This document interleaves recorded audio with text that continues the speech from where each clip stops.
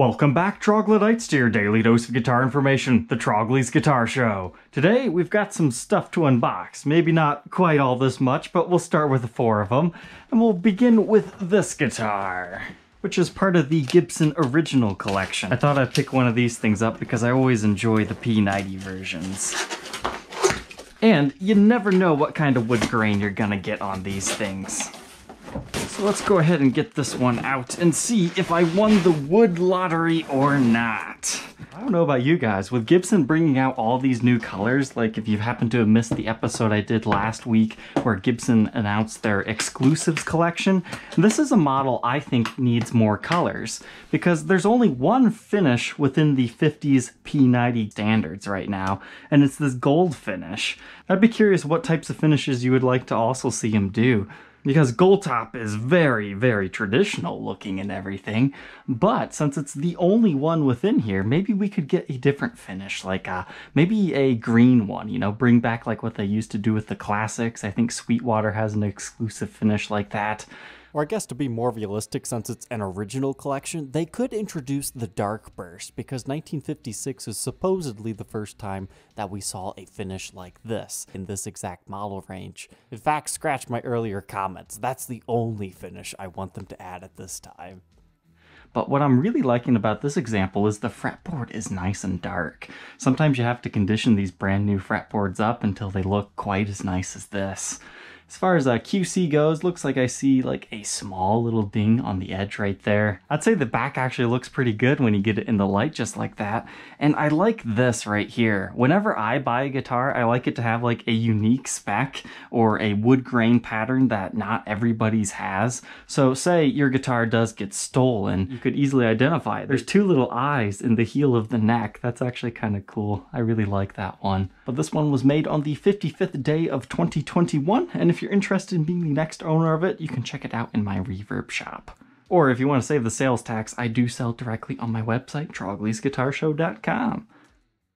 But the sponsor of today's episode is Donner. You can check them out on their website, idonner.com or donnerdeal.com. They sell all kinds of things musically related, from keyboards, drums, guitars, effects pedals, looks like even audio interfaces, stringed instruments. I mean, you could check out the website. There is a bunch of stuff there. But they've sponsored videos before, and so far my impressions of these things is they're actually really good guitars on the budget level line.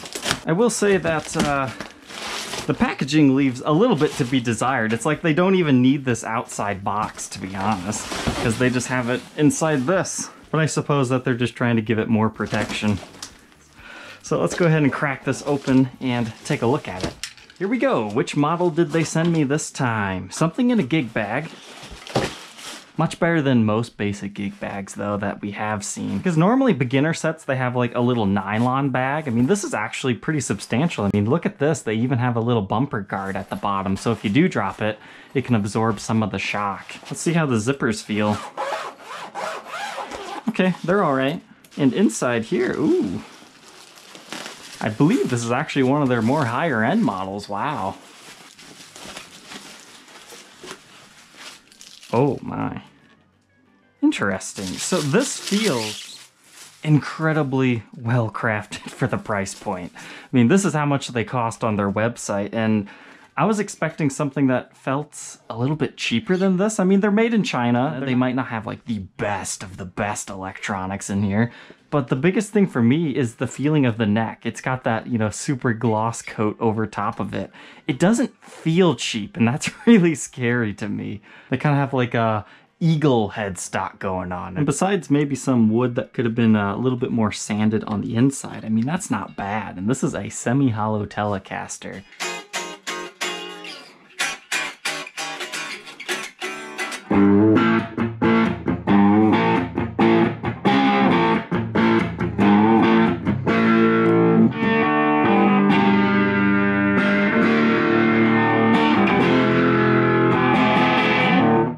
I really like that bridge pickup. The neck, it's pretty muddy.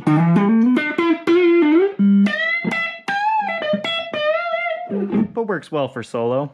Middle position.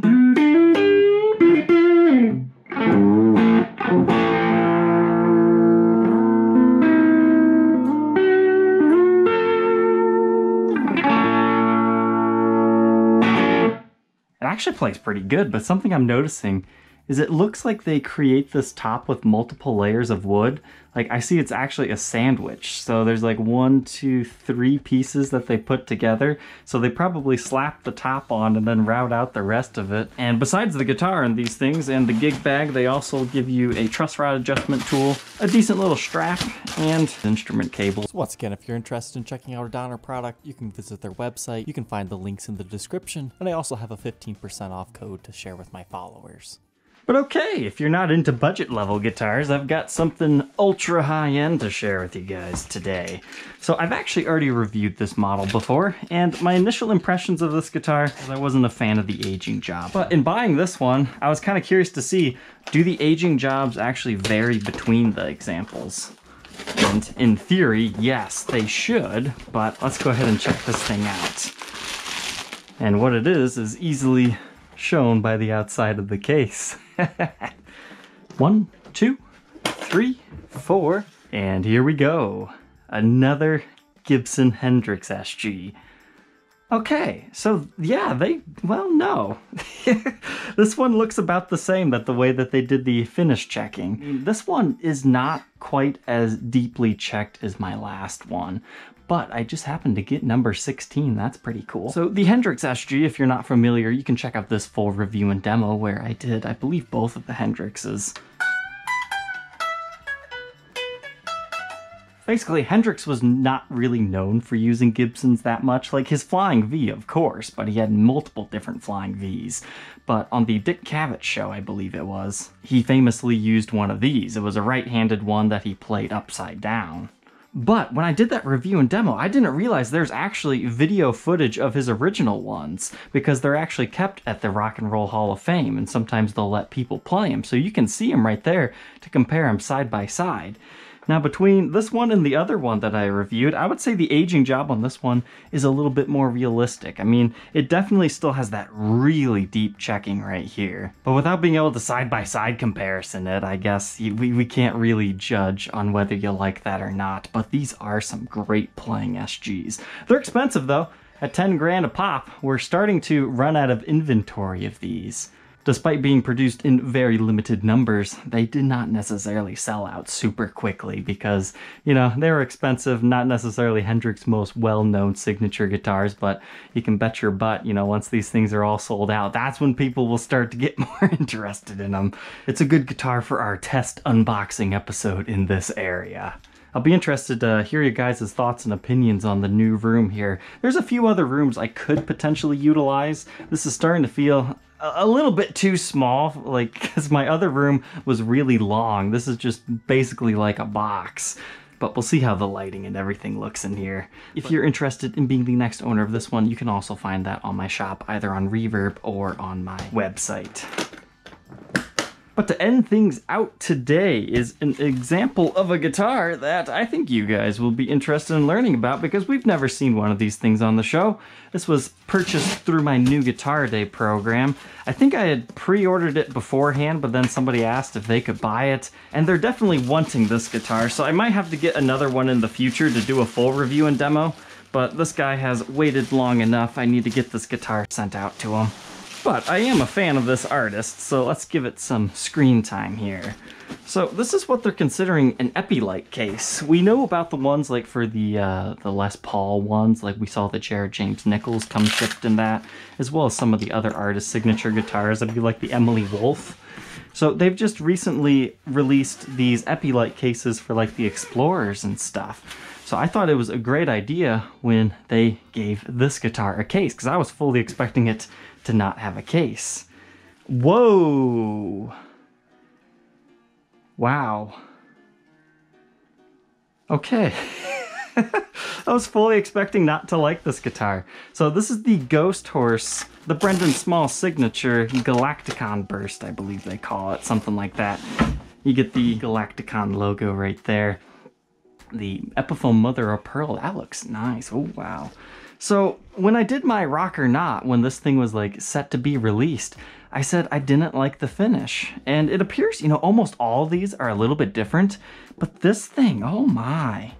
It's got like a bluish green appearance in person. This looks way better than photos, like surprisingly better. And yet the entire backside of the guitar is in a satin finish. And take a look at this. You even have a little bit of a sculpting out right here, so you can kind of help you get to all the frets. Because it's not exactly an Explorer shape. It's kind of like a combination of a whole bunch of things. Yeah. I just really wish they would have made like a wrap tail or a stop bar tailpiece version of this as well. I mean, I get it. In all of his signature guitars, he's yet to have one that has a Floyd Rose, so I think it's great for him. Looks like we also have like coil splitting for each pickup, three-way toggle switch. There's no pick guard on this or anything. And the neck, it feels a bit chunky, but yet it's still within a 60s neck profile, in my opinion. Like, it beefs up just a little bit right here as you kind of get to the heel, as you normally would. The ebony fretboard, it's a bit light in my opinion. I think it would look better with a darker one, but the veneer has a beautiful movement to it, and yeah, this color looks great. I wouldn't mind seeing this color on like a regular Gibson Explorer. Alright, troglodytes, thank you for tuning in today. I hope you enjoyed this new unboxing segment. Don't forget to like, comment, and subscribe, and we will catch you in the next episode. Take care.